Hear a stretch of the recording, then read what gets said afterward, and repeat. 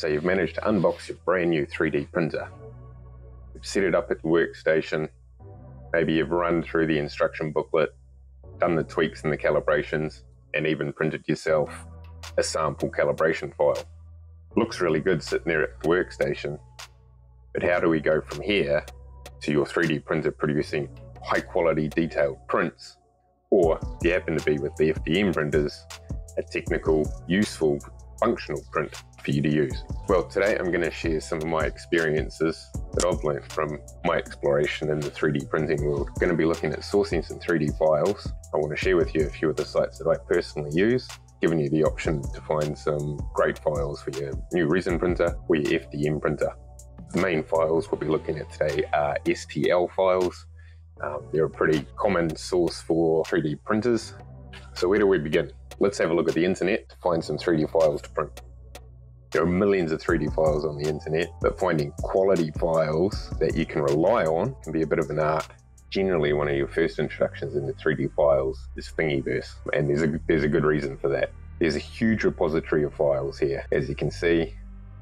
So here you can see an assortment, plastic butterfly knives to practice with, articulated models. These are basically FDM models. You can see some display pieces, some art pieces here, some functional pieces for storage, pots, and gamers' chopsticks. Files like this you can use for calibrating your FDM printer. So one of the files I want to use today is actually from Thingiverse. That's the FDM file that I want to print. And it is this crab pen holder. As you can see here, this has been created by Things with Top Hats. You can see a bit more about the print settings he's used. This is generally the place I come to for a lot of my FDM files or my technical prints.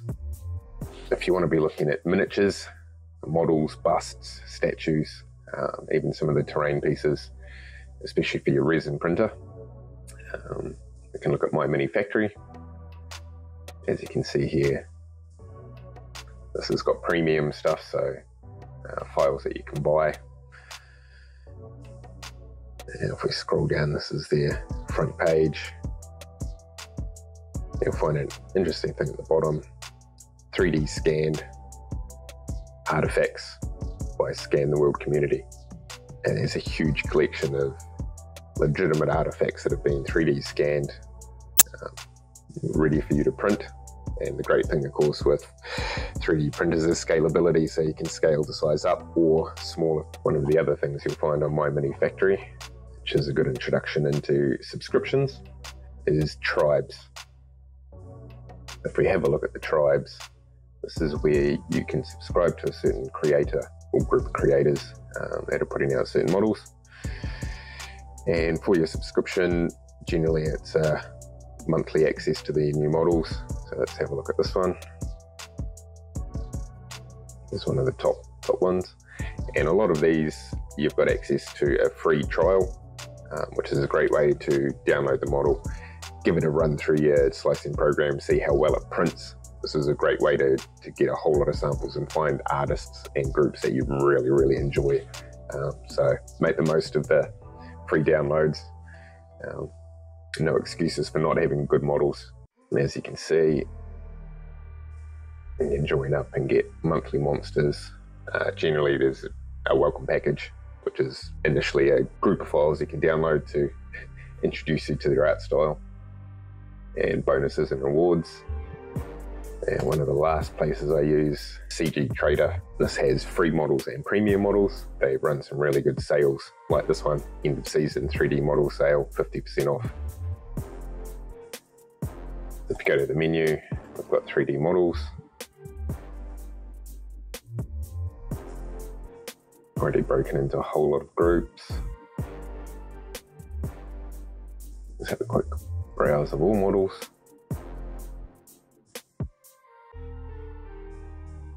So these guys are 3D models of all formats. So if you're looking for your printer We'll add the filter for STLs. We're not looking for 3D models for gaming, for programming to put into programs.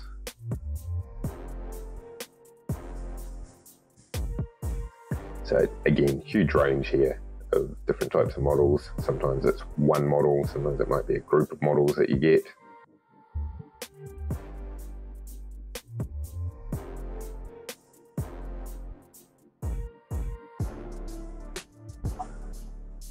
Really good place to come and have a good browse. Of course, as you can see from Thingiverse and CG Trader, a lot of these designs are by independent people. So there's a real pathway into upskilling with your 3D printer. If you ever want to get into the 3D design of things, you could be looking at Tinkercad, which is where you can design a lot of engineering, technical prints, replacement parts, or Blender, as a lot of my models I print are 3D sculpted. My two main subscriptions. So one of the first places I use is STL Flicks. These guys are relatively new, but I've been subscribed to them for quite a while. What really drew me to these guys was they have a commercial tier. So I'm joined up on a commercial tier, so I pay a little bit more each month, but I have the rights to sell everything I print. And you can see they do a release at least once a week. So you can be looking at all of these are from the latest drop. And sometimes you'll have 2 drops in a week. They do a few bonus drops as well. But as you can see, we've got articulated models, chess sets, props. Some of these are life-size swords, helmets, etc.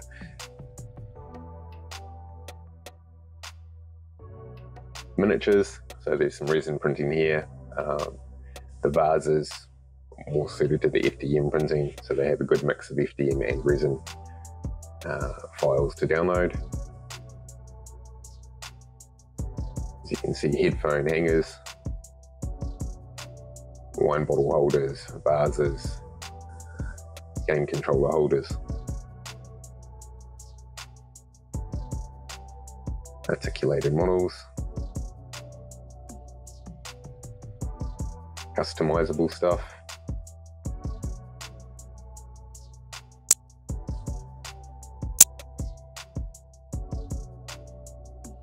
resin 3D prints, dice towers, which I'm a huge fan of,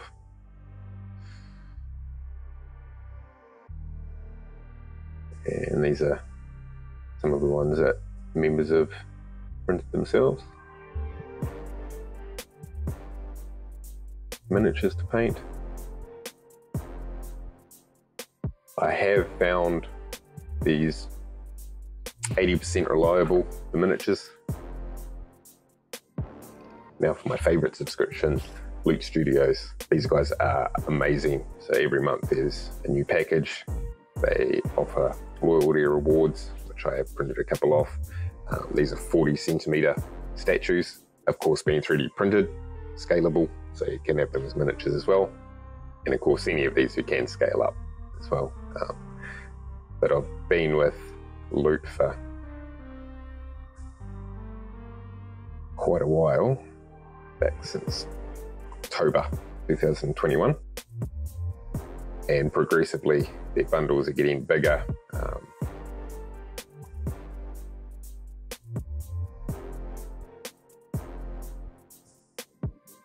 And they offer all sorts of things. So let's have a look, find some models to download.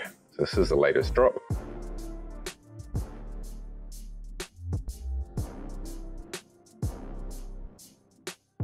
can see more than 50 STL files. So let's go have a look at the files. So here's your selection of enemies.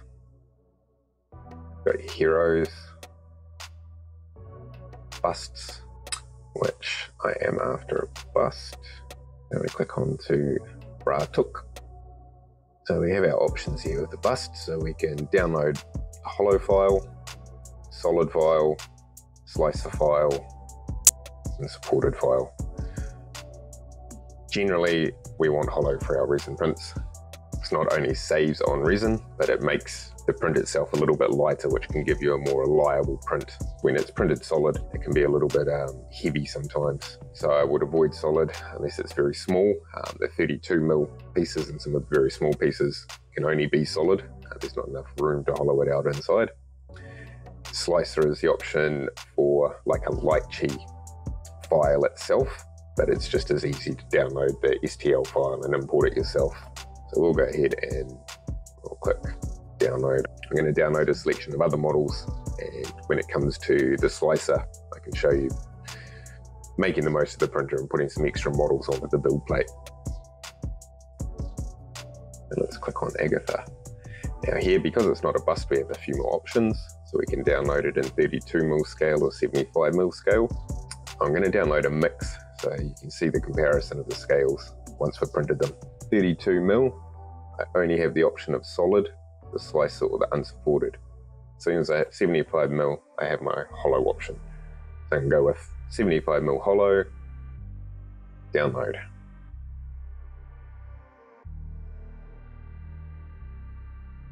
Next, let's grab a couple of enemies.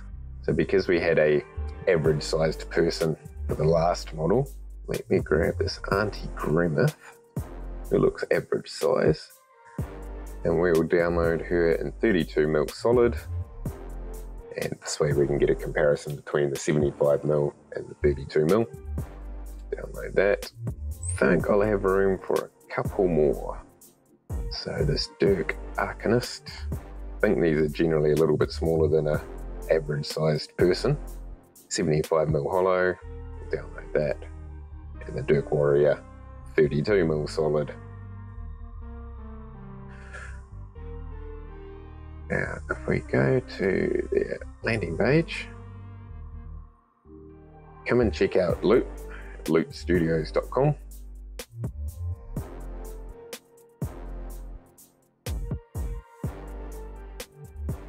They have some awesome guides as well as part of the monthly drops. They generally have a painting guide in there, and all of these are, if you're into your tabletop gaming, are 5E compatible, come with some storyline and some stat sheets as well. Here you can see your stat box for D&D 5E and some of the lore. Alright, now we've got some files downloaded. I'm going to upload them into the slicer. Let's look at it from there. So there we have it, a whirlwind tour around the internet and a few of the first stops you want to visit to pick up your next 3D files. So if you'd like to be part of our lifelong learning community, or you just don't want to miss the next video where I take these 3D files that we've downloaded, export them into the slicer and show you the slicing and printing process, hit that subscribe button. I'll see you in the next video. Thanks for watching.